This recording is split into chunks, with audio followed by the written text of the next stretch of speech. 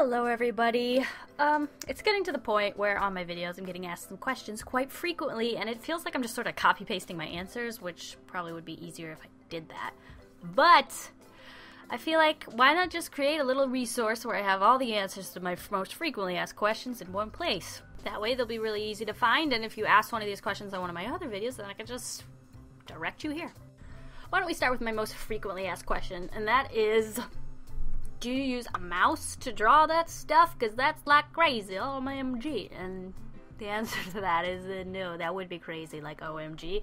But no, I use a tablet, and if you're wondering what tablet I use, which is another question, I use the Wacom Intuos 3 tablet. It's like, I think it's from 2009 or something. It's a bit of an antique, but I love it just the same. Like, I haven't had any trouble with it, except for, you know, every once in a while, like, it stops working and you just, like, reboot your computer and it's fine. Sometimes you have to redo the driver, but that's getting on to another topic. Next question is, what program do you use to draw? And currently, I'm using Adobe Photoshop CS5, which is not currently on the market, I don't believe, because Adobe has moved on to like the Creative Cloud where you pay monthly, which is not something that I can afford, so it's not something that I would go with. That comes down to how much you can afford and you're willing to pay. There are cheaper options, like before I had Photoshop, which I had to buy for school. I used the GIMP, which is open source program, so it's free to use and to draw with, so that's great. It's actually a photo manipulation software, so it's basically the same as Photoshop, but it's free and you can use it to draw, so that's great. And I'm pretty sure you can actually hook up your tablet for pressure sensitivity as well. I don't think I've really used it for it's probably been 4 years since I used the GIMP, but it's definitely improved since then, and it's great. Like, I used it for everything. Probably show some pictures that I drew with it, like bloop bloop bloop. Yeah. That's with the GIMP. So it's a pretty powerful program, and I definitely recommend it for beginners, especially if you don't want to spend upwards of $1,000 on a drawing program. Otherwise, there are like Paint Tool SAI and other things which I don't have experience with, but I've heard they're great and a lot cheaper than Photoshop.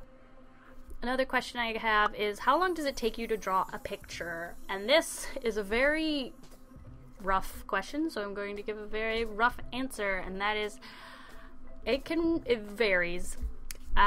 Usually for one of the pictures that I draw in my videos with like no shading, just line art, 2 sketch layers, and the coloring, it takes me about 2 hours to draw one of those with a single person. If you add like another person, that kind of, it almost doubles the time. Depends on like if the colors are similar to each other, then it doesn't really double the time because then I'm just coloring at the same time.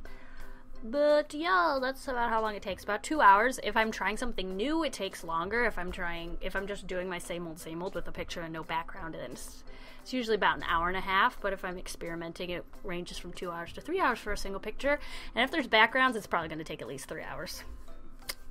Yeah.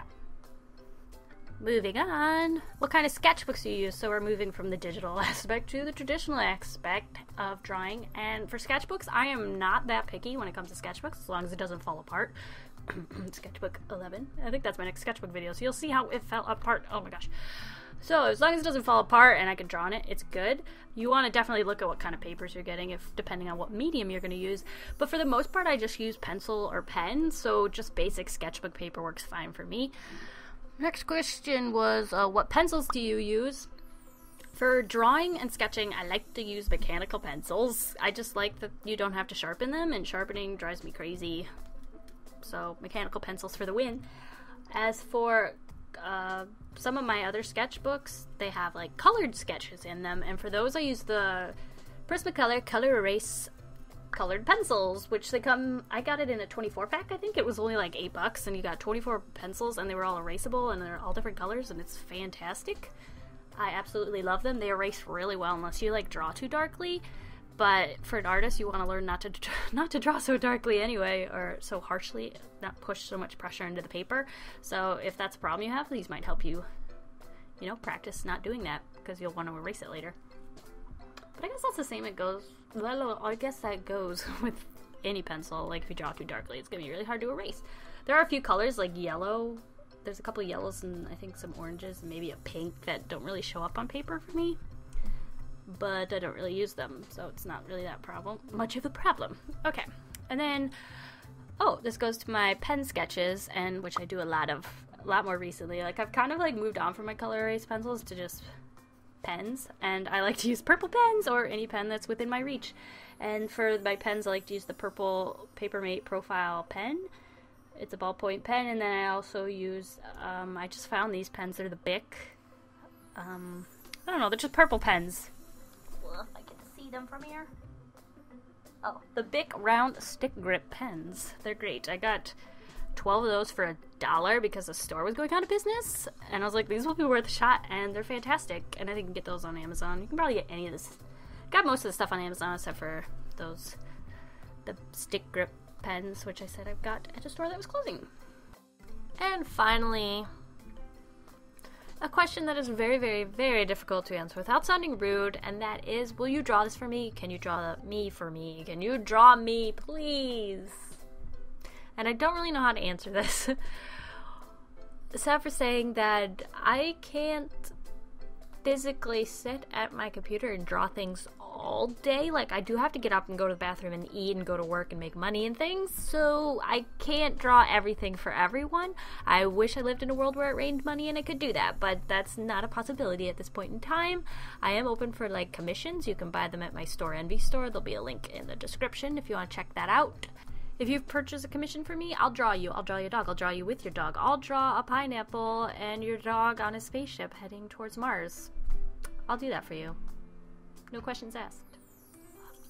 If that is something you're really interested in. However, if you want me to draw something from a popular movie or TV show, the chances are much higher to get me to do it for free, because if it's something that I also like, you can suggest it in the comments below, and if it is something that I like or something I'm interested, there's a very big chance that I will draw that. Just leave all your suggestions in like the comments of my videos, and if it's, like I said, something I want to draw, then I might actually draw that in a future video. So that is approximately the 12 most commonly asked questions that I get, so now you know them and you don't have to ask. Or if you are asking them, I've directed you here and now you know the answer, so that's great. If you do have any other questions that I didn't answer in this video, you can leave them in the comments below and I'll try to get to them. And if they become really common, then maybe there'll be a part 2 of this. Anyway, I want to thank you guys for watching. I hope I answered some of your questions that you wanted to know, and I'll see you guys all next week with another Speedpaint. Bye!